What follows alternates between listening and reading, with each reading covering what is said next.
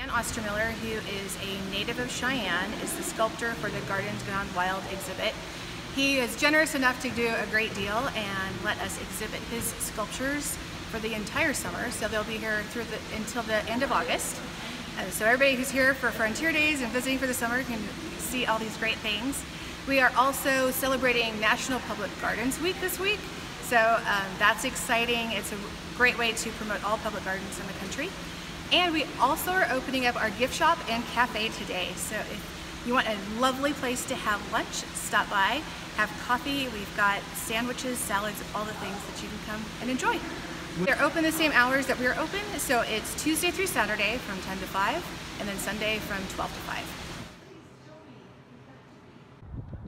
5. Ursus is the big bear out in front of the building, and he's so beautiful, and he's my favorite by far. Lola, the bunny inside, is also pretty fabulous. So it's going to be great to kind of take an adventure through the gardens. There'll be some inside and some outside, and see where you can find them amongst their environment in the gardens.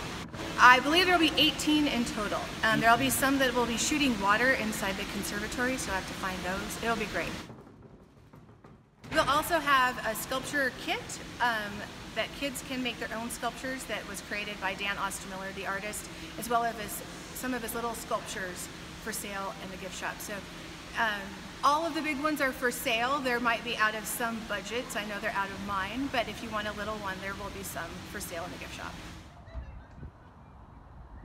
I've been doing botanical garden shows. This is the fourth one.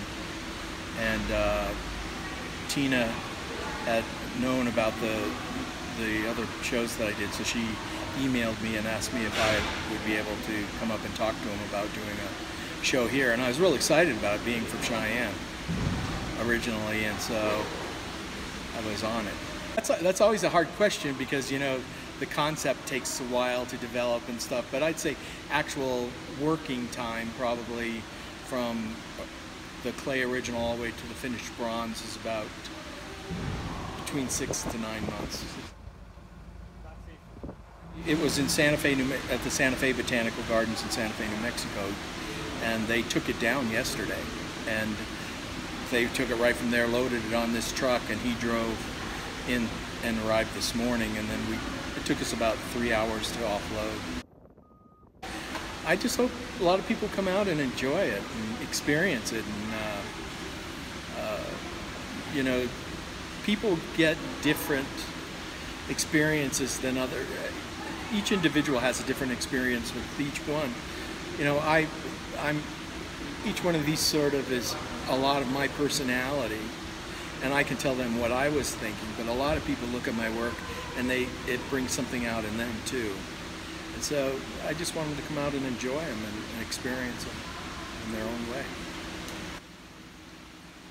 I didn't know really how the garden was developed or even what it looked like until they asked me to come up here and look, and I was so shocked because they've done such a great job, and that's typical of Cheyenne. You know, I think the people in Cheyenne, if they want to do something, they really do a good job.